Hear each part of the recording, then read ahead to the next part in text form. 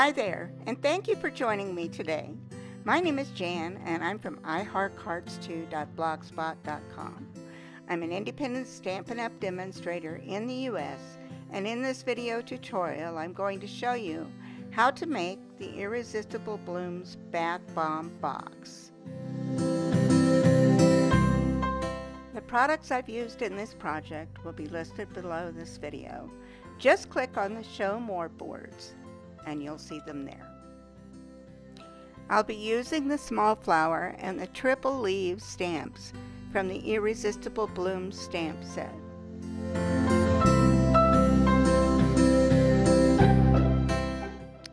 The designer series paper that I'm using is called the Hello Irresistible 6" by 6" designer series paper. I'm using the 2 sheets pictured here to create the flowers and the leaves. I'll also be using a 2 1/8" circle die from the Layering Circles framelits. This is a retired set. I'll also be using another retired die from the Stitch Shapes framelits. The 2 inks that I've used are Versamark and Pretty Peacock ink. I've stamped the leaves with the Pretty Peacock ink. We need 3 sets of these leaves.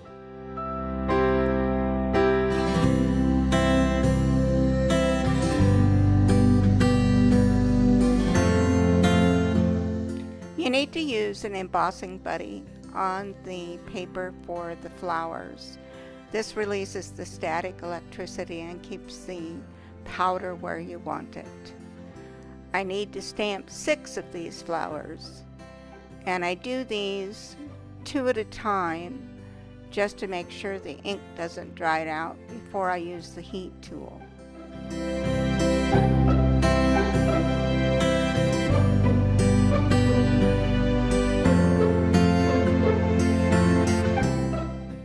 I've die cut the flowers and leaves with the coordinating Irresistible Blooms dies. Now I'm going to fussy cut my flowers, well, 3 of them, and the only thing I'm cutting away is the outer petals. This will leave the little inner flower intact.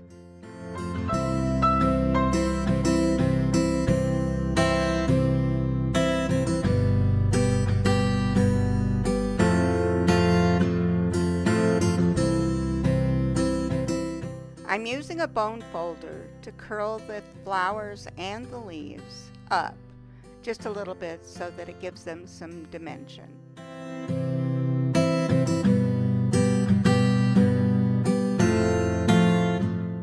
I've cut the designer series paper for the decoration on the box top.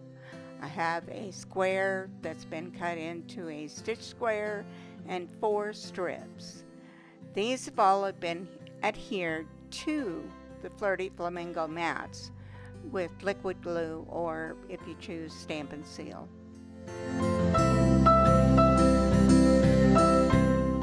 The basic white box bomb insert is a 5 3/4 by 5 3/4 square. Here I'm scoring all the lines, the fold lines for this insert, and I'll be cutting the 2 1/8" circle.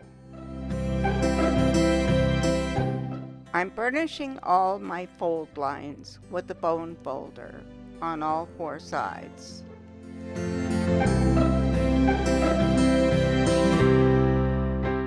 Now I'm going to use my scissors to cut away all the unnecessary bits to make this insert work. I do this on opposite sides.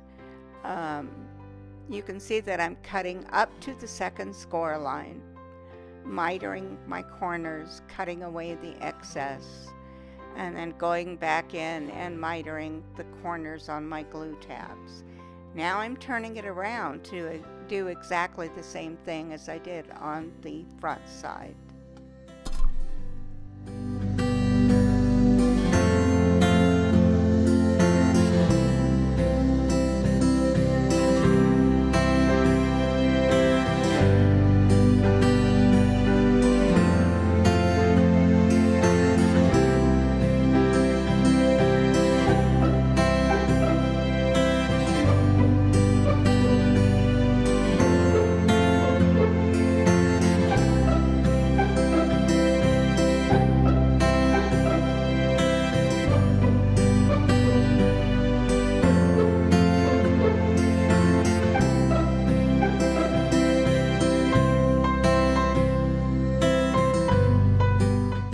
I'm adding tear and tape adhesive to all 4 of the sides of the box.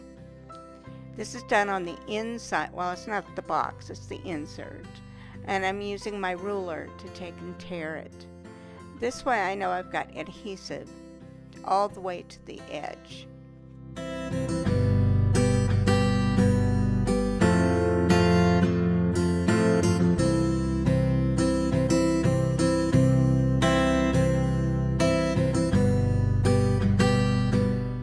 Now I'm going to turn the insert over and add multi-purpose liquid glue to the glue tabs, and making sure that my corners are nice and squared.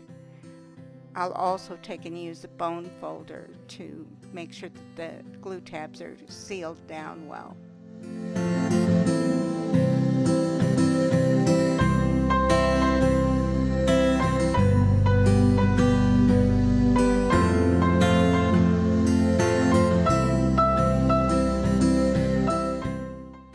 Using my Take Your Pick tool, I'm going to be peeling back the adhesive cover on the tear and tape and sealing down the sides of the insert so that to finish off the insert part of this project.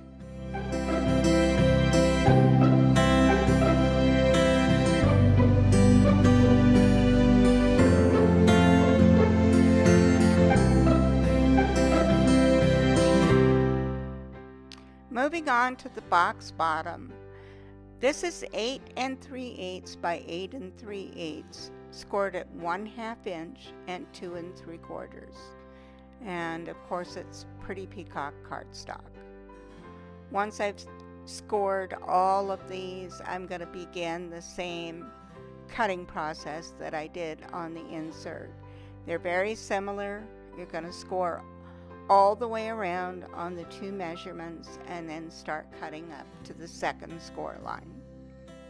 I'm making marks on either side just to remind myself that I do need to reverse it all the way to the other side.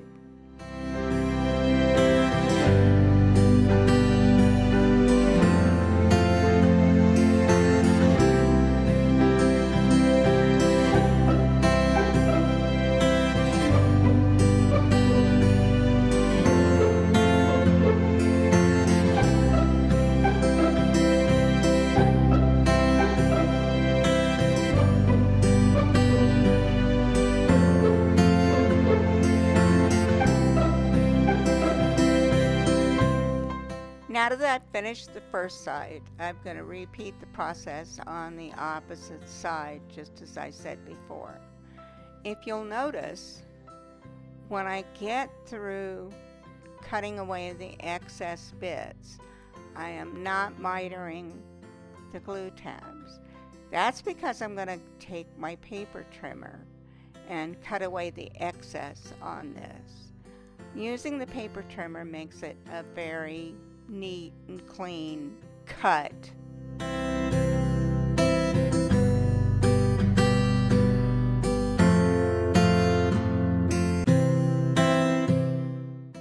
Now I'm bringing in the paper trimmer and I'm going to fold the side in, and I'm going to trim away 7/8 of an inch on these glue tabs. See how quick that was? I'm going to do the same thing on the other side. After I've done that, then I will take and miter those glue tabs, or wedge them, however you want to say it, before we start gluing everything together. You can see I've added the tear and tape on the inside, and now I'm going to start adding the glue to put this box together, box bottom together.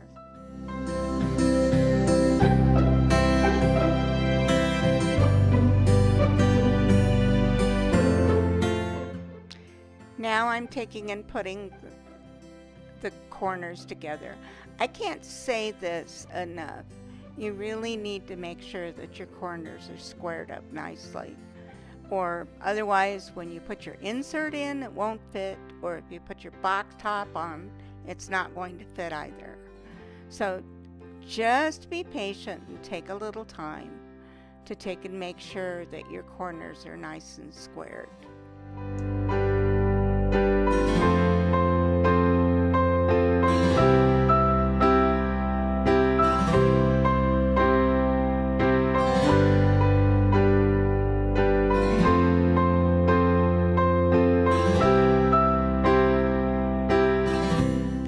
Once again, we're using the Take a Pick tool to take and remove the outer cover on the tear and tape adhesive, and starting with your sides that have the glue tabs in, I took and folded the reinforced edge down into the box, and that just makes a really nice finished edge on your box.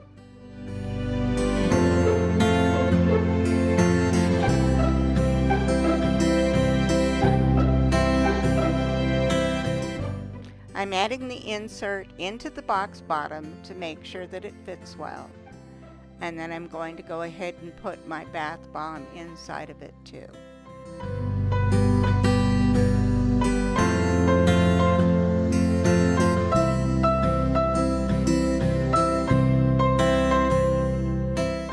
The basic white box top is 6 15/16 by 6 15/16.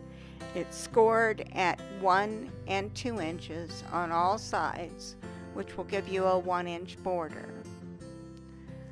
This is going to make the box top just a tiny bit larger than the box bottom. Now I am folding on the score lines and burnishing with the bone folder.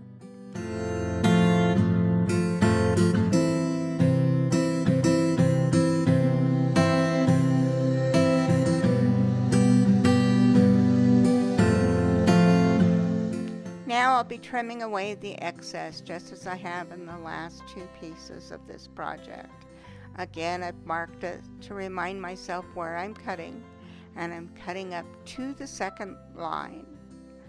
I'll be cutting away here on this corner and the excess on the glue tab, then coming around and cutting on the other corner, and each time I have wedged that side,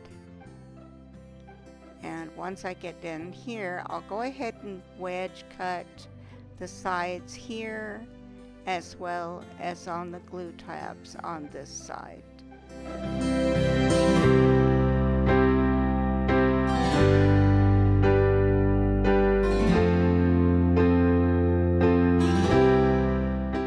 Now I've turned it around and am cutting up to the second score line on that opposite side of the top. Once again, wedging the side as I'm cutting away the excess cardstock.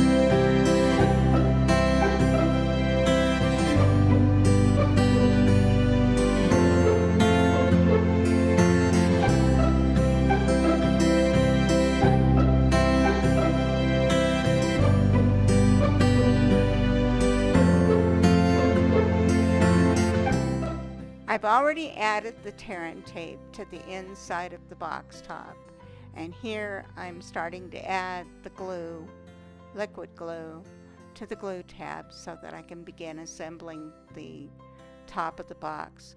Once again, making sure that those corners are squared up really well.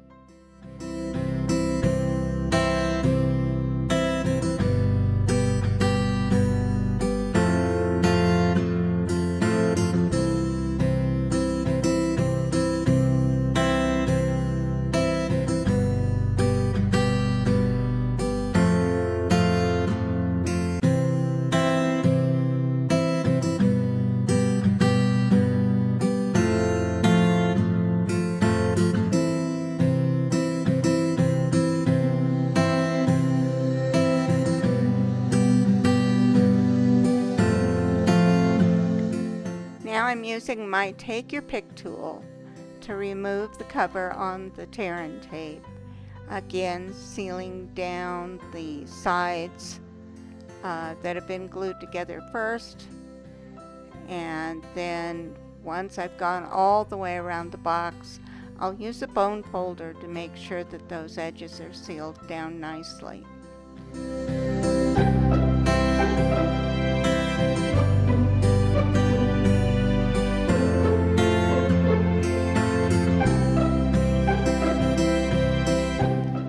Now I'm going to add the trim pieces to the box top sides. Again, I use liquid glue for this just because I need to be able to wiggle it into place. Doesn't need a lot, but I need to make sure that my corners are going to be sealed down really nice.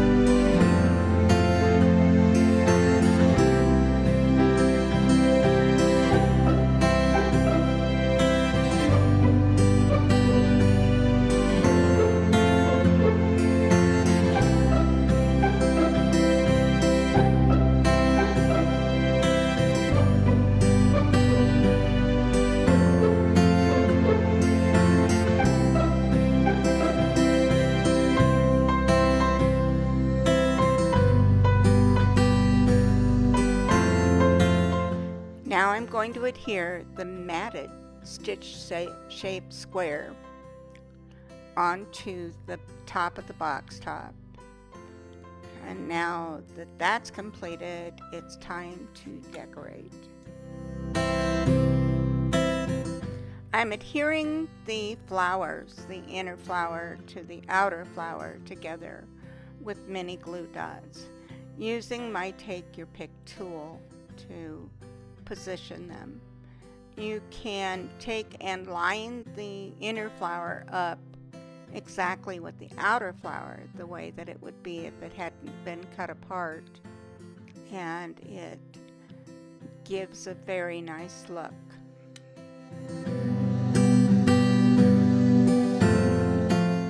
I've added mini dimensionals to the back of the flowers so that when I place them on the box top, it's going to give them a little bit of height, so I can take and place the leaf clusters underneath them.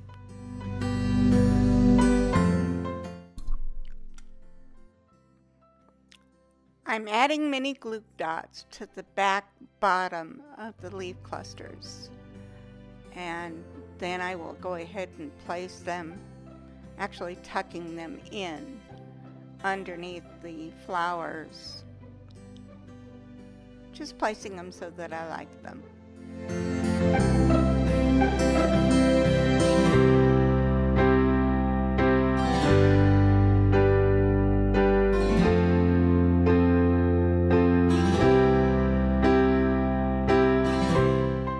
I've cut 24 inches of the 3/8 inch soft succulent open weave ribbon.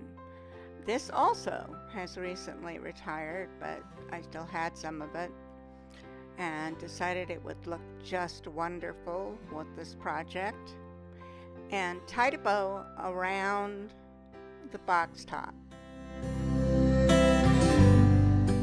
I've used the loose frosted dots, actually the Flirty Flamingo ones, to accent the flower centers on my box. So I placed 3 of the largest dots in those centers to take and embellish and finish off this project.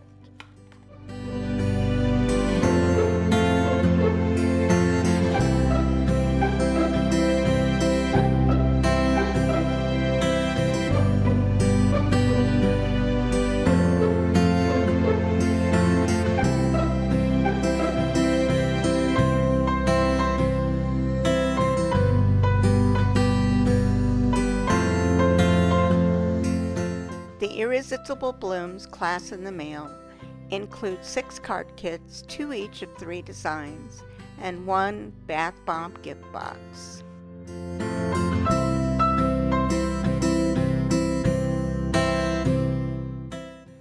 If you are in the United States and need a demonstrator, then you can order your supplies in my online store by clicking on the link provided below.